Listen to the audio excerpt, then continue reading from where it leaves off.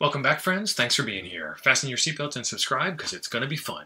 This video is going to be all about backing up your draws workstation. This will also work for just about any Raspberry Pi or Linux system as well.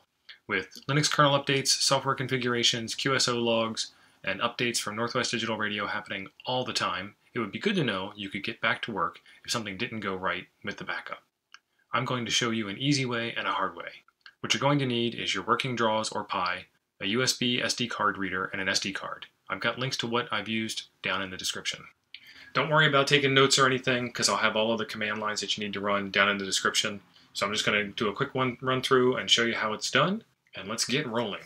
First, the hard way, from the command line. If your SD card is formatted, when you stick it into your Pi, it will auto-mount. So look for it with df-h. And right here you can see that I have my primary SD card. It's got 24 gig available and 5 gig used. This is a 32 gig SD card. You can also see that I have this dev SDA1, which is set up as just a temporary throwaway partition just to show you that it's there. And we're going to go ahead and get some new partitions created on that, now that we know what it is, and start doing some backups. Another way you can find it if it doesn't auto-mount because you haven't formatted it before or it's not a recognized file system is you can do lsblk for list block devices. And again, that'll show that I've got the mmcblk 0, which is the SD card reader built into the Raspberry Pi, and then SDA1 is what my USB SD card reader shows up as. So first thing we need to do is become root, because we're going to do a lot of stuff. Sudo -i for do an interactive shell, and we're going to do part-ed/dev/sda. And if you want to take a look here to see what the partition table is, just to double check, it'll show that I've got a 15 gig, 15.9 gig, 16 gig partition on this device, and drop me back at a prompt. So the first thing I'm going to do is make label msdos. And what this is going to do is it's going to create an empty MS-DOS style partition on the external SD card. Oh, it's telling me it's in use, which is a good thing. So I'm going to cancel that. I'm going to quit. I'm going to umount/dev/sda1. And we're going to go back in and do it again. part-ed/dev/sda. Print. Hey, look, it's still there. Now we're going to make label MS-DOS. Yes, I want to make a label just like I asked you to. And it's just like that, it's done, and there's nothing there. So standard Raspberry Pi system has a / partition, which is ext4, and a /boot partition, which is readable by Mac OS computers or PC compatible computers running Windows or whatever, or other Linux machines, obviously. So we're going to make the boot partition first by mkpart. It's going to be a primary partition. It's going to be a FAT16 type. FAT for file allocation table, it's not just calling it names. It's going to start at the beginning of the drive and it's going to go for 64 megs. And that one's done. We're going to make a partition in the primary partition table again, and this time it's going to be ext4 for the / partition, and it's going to start at the 64 meg boundary where we left off last time, and we're going to tell it to use the whole rest of the disk, -1s. Now we take a look at that, and you can see that I've got a 64 meg partition here. And I've got another partition that starts at 64 megs and is 15.9 gigs. Okay, let's drop out of part-ed, which will write all the information to disk, and then let's make file system. So the first file system we need to make is the vfat file system on dev SDA1. This is basically the equivalent of the old DOS format command, and as it's come up through the ranks, mkfs is make file system. So in the Linux world, no real response equals success. If something went wrong here, it would give you an error message, but you're not going to get a pat on the back just for doing the thing that you asked it to do.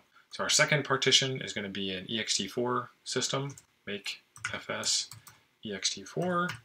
We're going to put a journal on it, and it's going to be dev sda2. This one's a bigger partition. There's a lot more stuff going on. ext4 partitions support journaling, which is what the -j is. That helps you recover data in the event of quick power outage or something like that. Before ext4 was ext3 and ext2, obviously. ext2, when you would inadvertently power off your machine and power it back on, you had to run a file system check or it wouldn't mount up, and it kind of just sat there and didn't survive a power outage, which was really bad for a remote server. So we've got the ext4 file system created, and you'll get a little more info, like I said, but you're not going to get a pat on the back for this one either. It's just done. So next thing we're going to do is create a scratch workspace to copy the files to. We're going to put that in the temp folder, mkdir/temp/drawsbk, and then we're going to mount the /partition that we just created, /dev/sda2 into /temp/drawsbk. We're going to make a directory in /temp/drawsbk for the mount point for boot. We're going to mount dev sda1 in /temp/boot. Now, whoops, /temp/drawsbk/boot. Now that I've gotten a whole screen full of commands on the screen, you're probably wondering why we're doing all this difficult stuff when there's so many other ways to do it. Realistically, there are a lot of other ways to do it. We're going to show you one other really easy way to do it. This is just something I wanted to do on the Raspberry Pi itself. It's a full-fledged computer. Why don't we use it to make its own backups? There's also other ways where you can make non-bootable clone copies of your backups, but I figured that having an SD card backup that you could put in the machine and start up and get on the air and get back to work would have been a lot better than trying to go through a complete install and then restoring your config and then configuring all your radios and everything and getting back on the air. So back at it, we've now got the partitions created, we've got them formatted, we've got them mounted. Let's see what it looks like. So you can see that I've still got my original 32 gig SD card that we booted off of, and now I've got the 16 gig SD card in the backup slot, and I've got a 64 meg, 60 meg boot partition. The numbers are going to change a little bit as long as they're close enough. It's fine for what we're doing. One of the things that you might notice here is that the SD cards are not the same size. So it's a 32 gig SD card that I have booted from, and it's a 16 gig SD card that I'm backing up to. So I've only used 5 gig worth of data, so that'll certainly fit in the 14 gigs of available space. So don't feel like you have to have identical SD cards or anything like that. This is really just a backup. If you wanted to get your 32 gig workspace back, you could easily boot from this, repeat this entire process, restoring to your 32 gig card, and then you'd have all that free space back. So again, just a backup, just some disaster recovery type stuff. Change into the temp drawsbk folder, and you'll see this is empty except for the boot folder that we created and a Linux file system standard called lost and found, and that's where stuff goes when you do a file system check or something crashes. So this is empty. Let's start copying stuff to it. We're going to run the rsync command. Rsync is like a copy on steroids. It does a whole lot of stuff. But one of the cool things about it is if the file systems support it, it will be able to tell whether or not it has actually copied the file already or not copied the file already.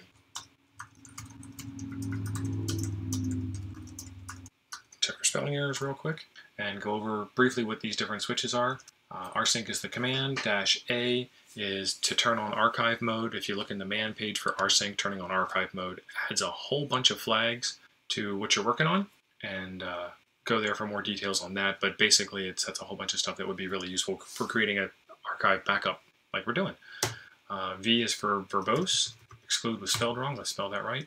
We're going to exclude the temp folder. When the Raspberry Pi is running, it puts a lot of stuff in temp, some stuff from the GUI, some stuff from what you might be working on inside of an application or something like that. All that stuff gets wiped out on reboot, so we really don't need to back it up. It'll just save us a little bit of time. This --1-file-system, one file system flag tells it to stay on a single file system. So you can see up here that there's slash, and there's /dev, and there's /dev/shim, and /run, and so on down the line. All of these fall under slash. So when I'm telling it to back up slash, it would attempt to back up all the other stuff. And then we get in this little loop where it's trying to back up what it's already backed up, and it's going to get really ugly really fast. So telling it to stay on one file system will say, only this part is what I'm asking for, not this and everything underneath of it. I also want to get the /boot. And again, it's only going to stay on the /boot file system, even though there isn't another file system underneath that. And we're going to back it up to /temp/drawsbk where we mounted our folders. So let's give that a run, and it's off to the races. So what we're going to do is we're going to take a pause here. We're going to come back when it's done, and we're going to do a little bit more things. So sit tight, and you won't even notice that we're... Okay, so all that data has copied. You can see it sent about 5 gigabytes of data, which is what we saw in the disk-free report from earlier. And we can check real quick to see how that looks. So the original drive has 4.9 gigs in use. The new drive has 5.1 gigs. they're close. It's nothing to worry about. It's just due to the calculations and all the rounding and everything like that. If you really want to double check, you can run the rsync command again. These file systems do support the have I already copied this notion, so it should run pretty quickly. That's coming because the GUI is running. Just going to go ahead and copy that over. All right, that log file copied over a second time. You can see it's about 22K in size. It's a log file. Something's writing to it while we're in the middle of working here, so it's going to keep changing, but it's fine. We really don't need to worry about the log file now. So one of the things that we do need to do is update the file system table and the command lines. Let's get into the file system table. c/temp/drawsbk/etc. And right now you can see that it's referencing the partition UUIDs, and we want to change that to reference the new partition UUIDs. So ls-al/dev/disk/by-part-id, and we want to take the first portion of this, because you'll notice that that part is the same on both volumes, and then we want to change that in the FS tab, file system table. And then the next thing that we need to do is change the command line that Linux boots from, which is in the boot folder. And you can tell that we're in the right location because of our prompt saying temp drawsbk boot. We don't want to be in just /boot, we want to be in our copy. And we'll do the same thing here. We'll change that UUID to our new copy. And using the UUIDs is pretty neat because you don't have to worry about the fact that, let me show it to you on the screen real quick. You don't have to worry about the fact that it's mounted in your USB SD card reader as SDA1 and SDA2, but then when you do all your switchovers, it'll actually be mounted in the Raspberry Pi's SD card reader as mmcblk 0p1p2. So let's go ahead and shut this thing down. Sudo is kind of redundant here, it's just a force of habit. And what I will do is I will shut it down, I will swap over the SD cards, I'll boot it back up, and show you what it looks like. Remember that our old, our source Raspberry Pi drive was a 32 gig SD card, and our target backup drive was a 16 gig SD card. So you'll see that it's changed on the reboot. All right, and we have rebooted. Let's go in and take a look. And you can see now that my root partition is a 15 gig volume. I'm going to go ahead and shut this down one more time. We're going to get it swapped back to the other configuration, and I'm going to show you the easy way to do this. Okay, we are back again. Let's verify we've got the right disks in the right locations. So you can see that I'm back to booting off of the 32 gig SD card, and I have my 16 gig SD card in my SD card reader. So this is going to be the GUI method of making this backup copy. The other way was cool, so you know what's going on behind the scenes and you kind of get a feel for the Linux commands, but there's nothing wrong with just doing the GUI commands, especially for something like this. It's a little tedious to do it at the command line. So if you go under the accessories menu, there's an SD card copier. Click on SD card copier, copy from device, mmcblk0. Remember from before that that is your Raspberry Pi's SD card reader. Copy to device, it's the only thing left, so it's smart enough to tell you that. And make sure that you don't change this new partition UUIDs, so it will boot off of the drive without any changes whatsoever. And then you click the start button. It will erase all the content on generic storage device. Am I sure? Yes, I am. And it starts copying. And it's basically going through all the same steps we went through before. It's wiping out the file system on the SD card in the external drive. It is creating an empty partition set. It's formatting those partitions, and then it's going to start copying. And first it copies the boot partition, so it takes a pretty short amount of time. And then it's going to start copying the larger partition. And this is about 5 gigs worth of data, if you recall. It's going to take a little bit of time. We're going to pause here. We'll be back when it's done. And we are done. So let's shut this thing down, swap the cards over, and take a look. All right, booted onto the freshly copied SD card. And as you can see, we've got a file system size of 15 gigs.